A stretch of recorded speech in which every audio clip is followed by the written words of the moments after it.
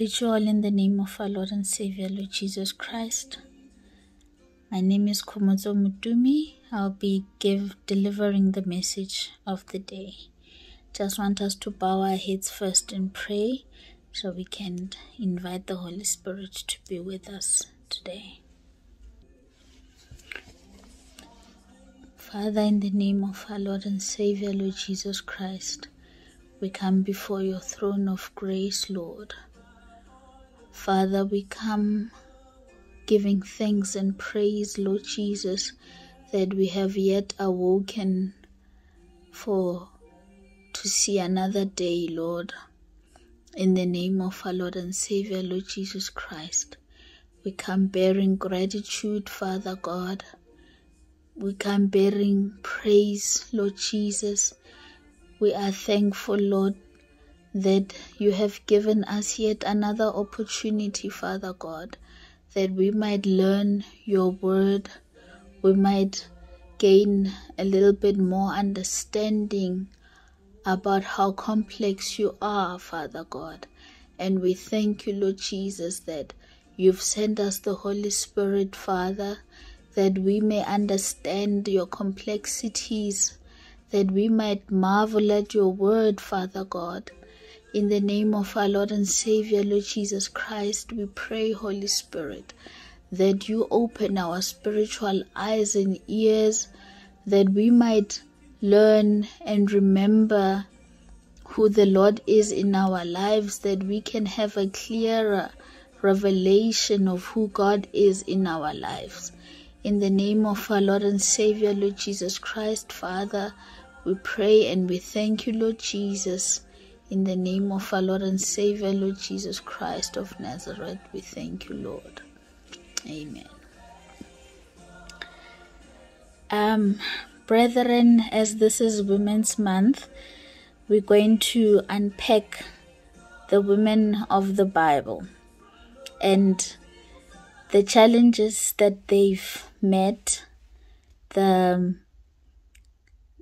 way they experienced God, and how God came through, and how in then we learn who God is, but still they teach us the different levels of experiencing God for ourselves, that in each of our daily lives we get an experience of who God is.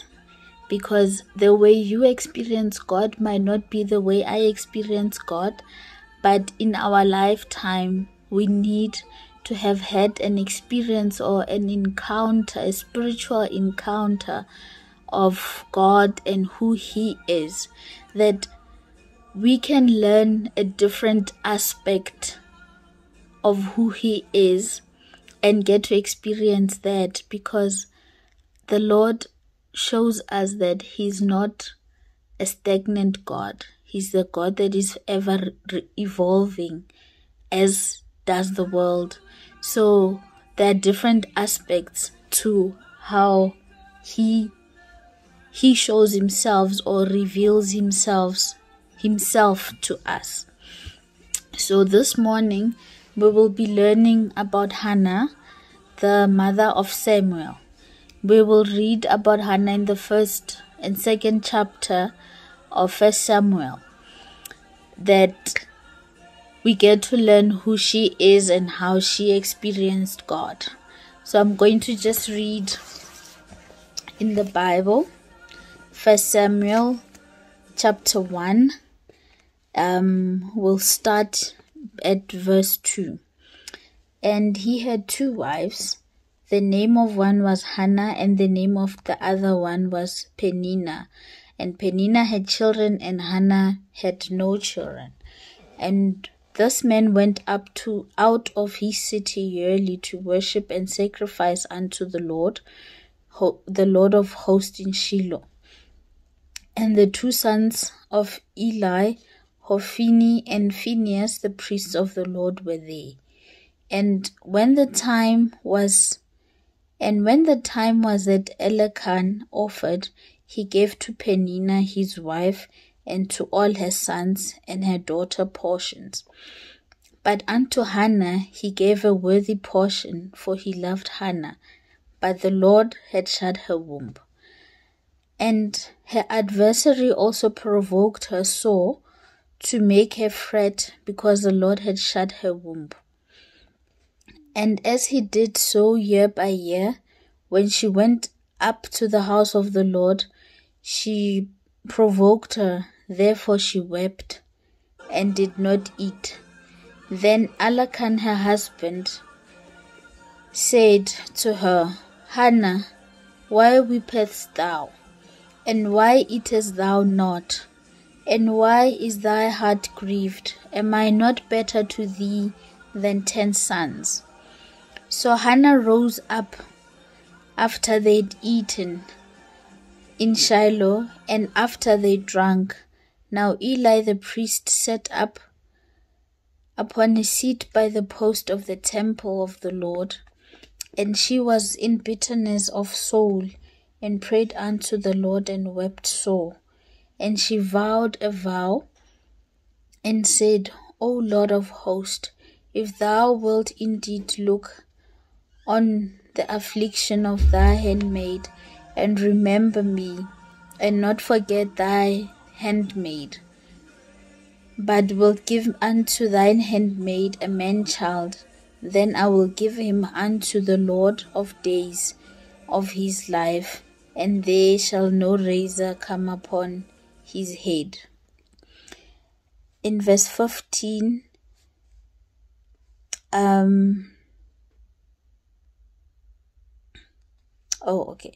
before we get to that, and it came to pass, as she continued praying before the Lord, that Eli marked her mouth. Now Hannah spoke in her heart, only her lips moved, but her voice was not heard. Therefore Eli thought she was drunk. And Eli said unto her, How long wilt thou be drunken? Put away thy wine from thee. And Hannah answered and said, No, my Lord, I am a woman of sorrowful spirit. I have neither drunk wine nor strong drink, but I have poured out my soul before the Lord. So this first bit, we read about the afflictions that Hannah went through. In the second chapter, we see that she had no children. In the 4th verse, we see how she was blessed by her husband in a double portion. Because if you read from other versions, it says she was given a double portion from her husband. In verse 5, it deals with her barrenness. Even though she was barren, her husband was not worried about that, because he loved her and he didn't care that she didn't have kids. In verse 6, we learn about the mockery that she received from the other wife of her husband, probably from the region where she stayed. Probably some family members probably mocked her for not being able to give her husband kids. In verse 11, she bargains with the Lord and saying to God, if you give me this one gift, I will offer this gift to you, just to prove that I can be of good to my husband, to show that the Lord has been gracious to me. In verse 20, she gets her breakthrough as she's able to conceive and get a son. And further down, as you read, the Lord blesses her in double portion because she was able to bear more kids, sons and daughters for her husband. So the main lesson that we learn from Hannah is she seeks God's attention. She already gets the attention of her husband, it's enough but not enough in a spiritual level, because she shows or teaches us about spiritual authority, that what you speak through your mouth or in your heart of hearts to the Lord, He hears you. We've got the power and the authority to make commands that are good for us, that deal with the work of the Lord, that we can have that spiritual encounter. Only if we ask the Lord, He will provide for us.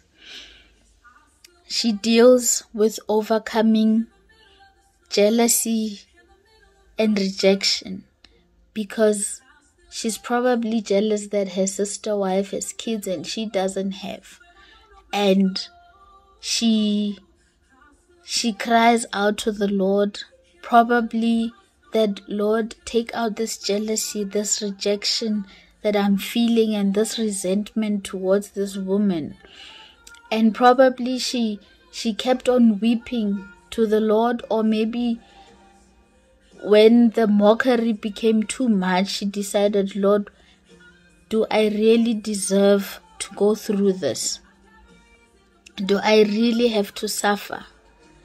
Because I'm your child, and you promise me that you will be with me. So show yourself that you will deliver on your promises that you make. And she prays for healing, that the Lord heals her and give her a pure heart, so that if her heart is pure, she will be able to receive. And in pureness, the seed is able to germinate and come forth and bear fruit. So she needed to have a pure heart, hence crying to the Lord in the depthness of her heart, to show that, Lord, this is what I really want. And if you give me this, I give it back to you. That means that, Lord, show yourself in me so that you can be glorified and not me.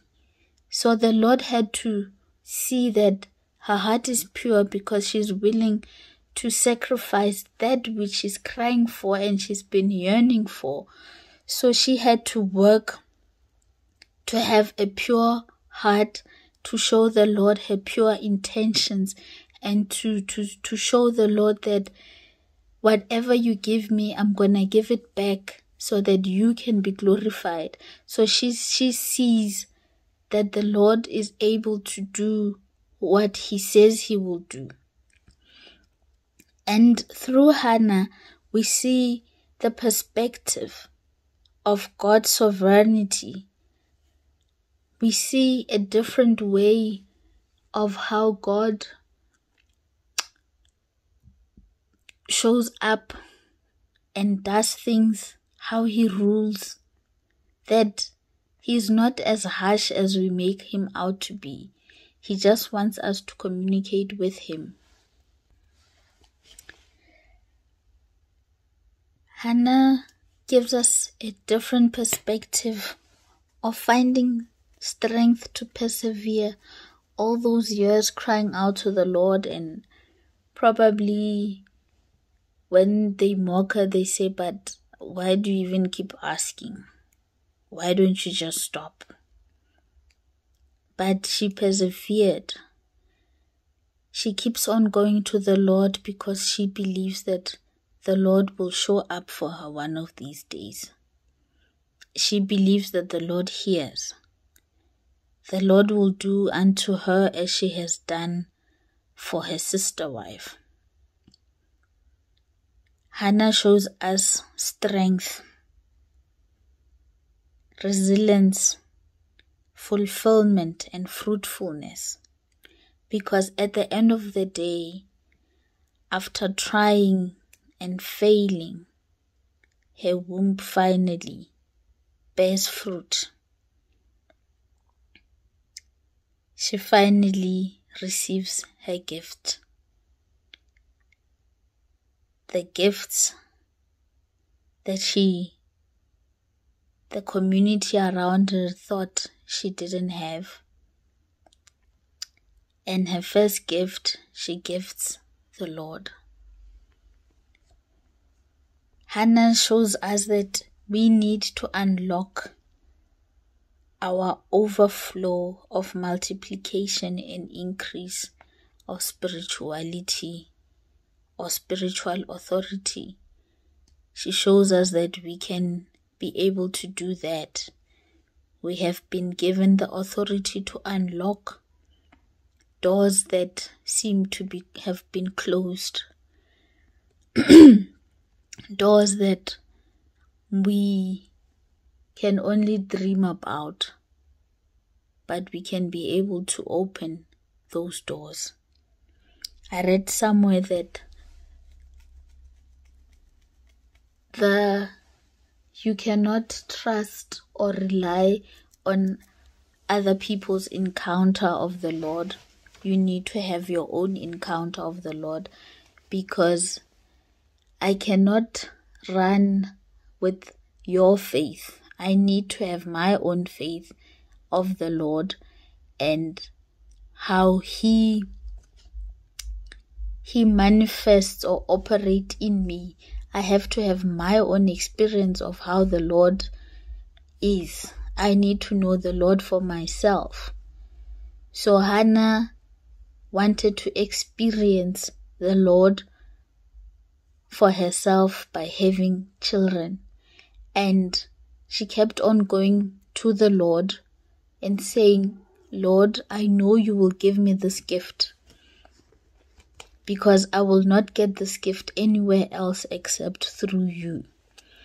And the fruit of the womb shows us that is a reward, a spiritual gift. And for us to get those gifts, God is waiting for us to reach out to Him. He wants us to reach out to Him because we are born with those gifts already. We just need the keys to unlock them. And for us to unlock those gifts, we need to go to the Lord and ask for Him to give us the keys, because on our own strength we will fail. We need Him to give us the keys in hand so that we can unlock the doors that the devil thinks he has locked. The doors that he thinks he has barricaded, the angels of heaven will open those doors for us. So nobody's going to give us an experience of God. We need to experience God for ourselves. We need to reach out to the Lord and say, Lord, you need to show me the way. I need to experience you. I need to have an encounter. We have been given the spiritual authority since in the Garden of Eden. The Lord gave us that authority, and it's up to us to take it back and work on our faith.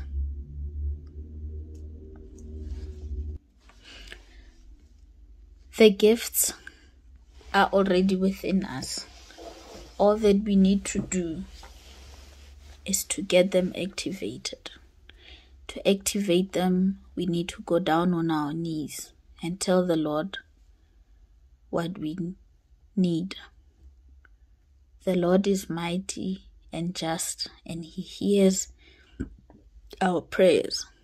But if we do not give Him our prayers and we do not speak to Him and do not tell Him what is within our hearts, we will never experience Him.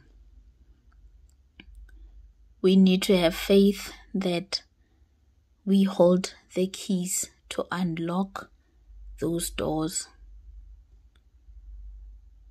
Just a simple woman just wanting a baby that she will dedicate to the Lord shows us that all we need to do is to keep on pouring out our hearts to Him.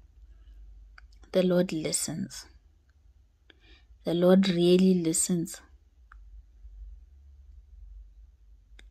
And He does answer those prayers.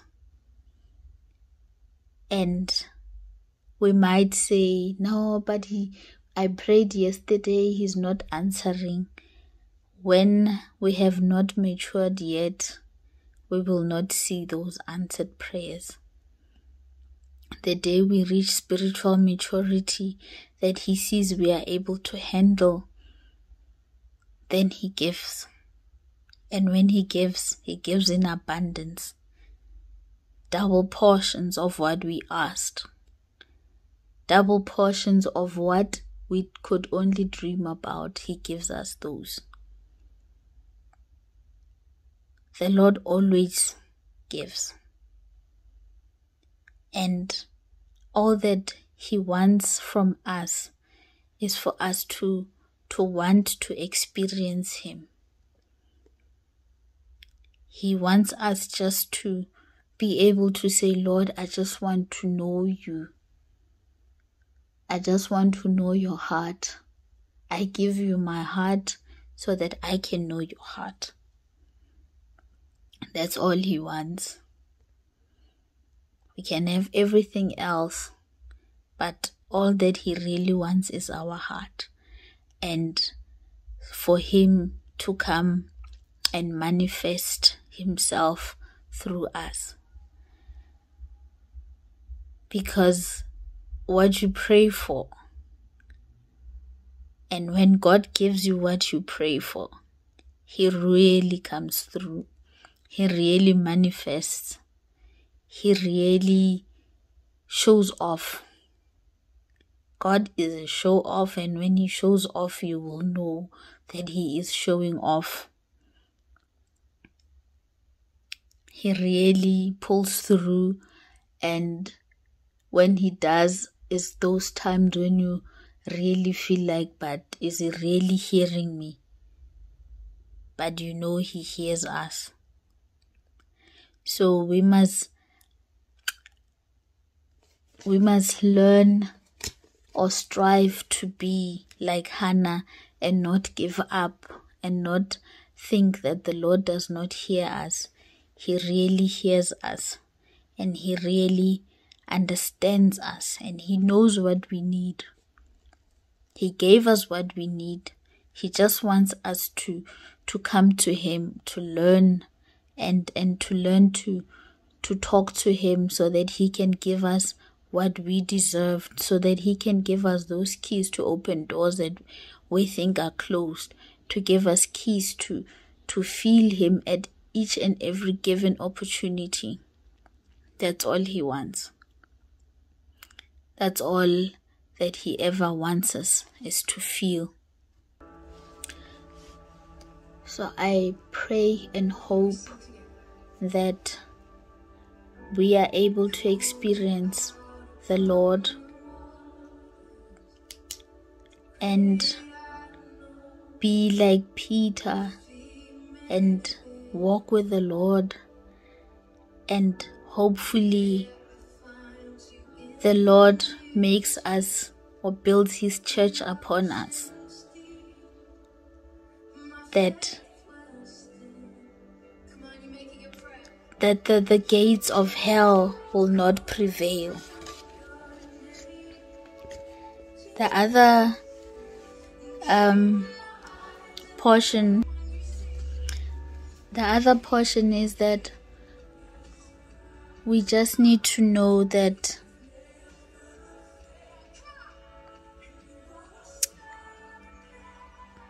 the Lord will always be there for us. And in a way, we need to be there for Him. I don't know if it makes sense, but He just wants us to be there for Him as well, so that He can move in us and move with us. And hopefully that is heaven on earth for us. and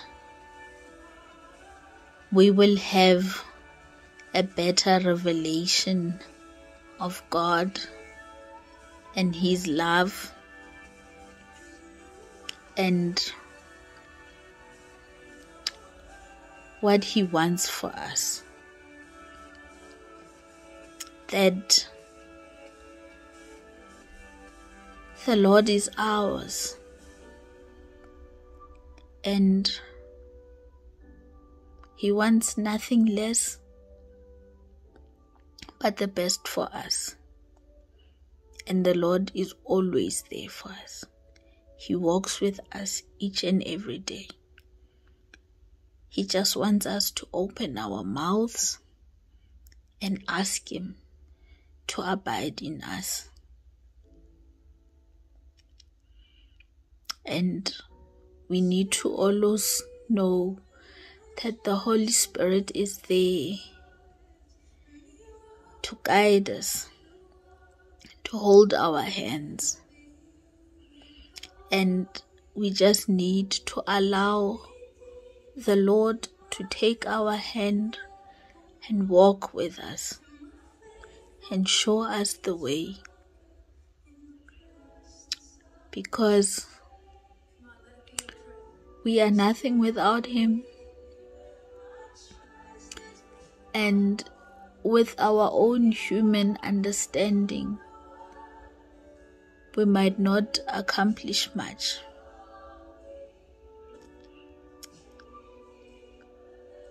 And if we take anything out of this, is that the Lord loves us. He loves us to the depths of the ocean, to the point of giving out His Son to die for us. So let us be virtuous, resilient, and persevere, and know that God is there for us. Always there. And we can make it through. No matter what, we will make it through.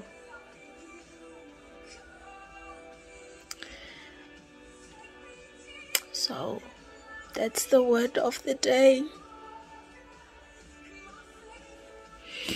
Let's pray. Father, in the name of our Lord and Savior, Lord Jesus Christ, Father God, I praise You. Thank You, Holy Spirit, for Your love. We pray that we may have the boldness, the power, and the strength to come to You, that we can ask that You move with us, that we can ask that You walk with us, that we can have a different encounter of who You are. Father, in the name of our Lord and Savior, Lord Jesus Christ, we pray, Father God, that in this day, Father God, we might come to You, Father God, and ask of nothing but for You to move with us, Father God. In the name of our Lord and Savior, Lord Jesus Christ, we thank You, Father, that we can experience Your presence, Father God. That we will not be moved by what is happening around us, Father God, but we will fix our eyes upon You, Lord Jesus. That our eyes will be fixed upon Your throne of grace and mercy, Father God. That we will have a spiritual encounter and take our place and have spiritual authority, Father God. We thank You and we glorify Your holy name, Lord Jesus. We pray that You be with us today and forevermore, Lord Jesus. We thank You, Lord. We surrender to You, Father God. In the name of our Lord and Savior, Lord Jesus Christ, we thank you.